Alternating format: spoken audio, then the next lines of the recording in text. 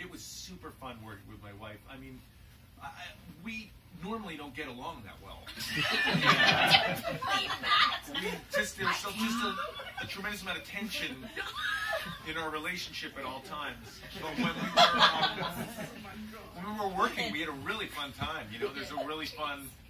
I mean, there's specifically a very big scene that Gary wrote where my wife profiles a killer using TV tropes, and it's just a great scene, and it's a classic Carter scene where it's like, okay, we're going to talk about all these tricks that we're all familiar with because A, we all work in TV, or B, we all watch TV. I mean, we're TV experts, all of us in here. So, like, my wife mentions all those tropes, and it's a really clever scene. It's really fun.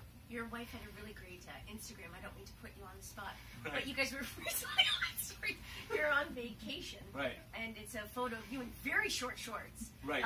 Walking with bags, right. And she said something about how you were too cheap to call a cab or something to go to the next hotel. So you guys are lugging your bags. We were on vacation, staying in Mexico, and we had.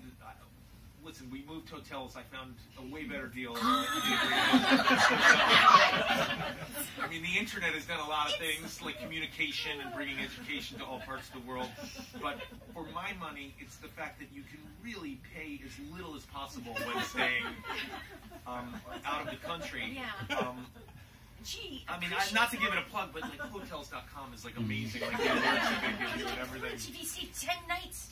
10 nights, you get 1 night free. So anyway, I said, hey, everybody, pack it up, and we're going. And my wife was very upset because we were staying in a place and we had to move and everything. And I said, it's going to be fine. I'm going to make it as comfortable as possible. And we packed up our bags, and we were walking to the next hotel. And my wife was upset that we weren't taking a shuttle or anything, but it was like $5. $5 a head.